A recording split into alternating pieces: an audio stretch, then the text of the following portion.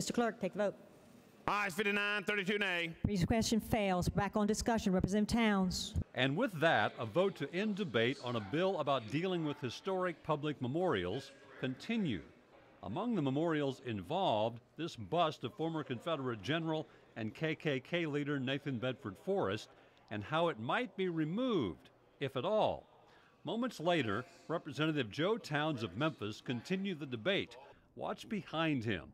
That's another Memphis representative, Democrat G.A. Hardaway. You see him walk over and say something to someone off screen. He then walks away partially. He then comes back. At this point, Representative Towns turns and notices what's going on.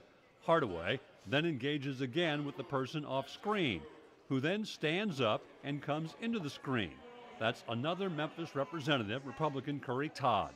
The two are having some sort of conversation when a third person comes in from the right. That's Tennessee Secretary of State Trey Hargett. You also see one more person come into the conversation. That's Representative John Mark Wendell, an East Tennessee Democrat.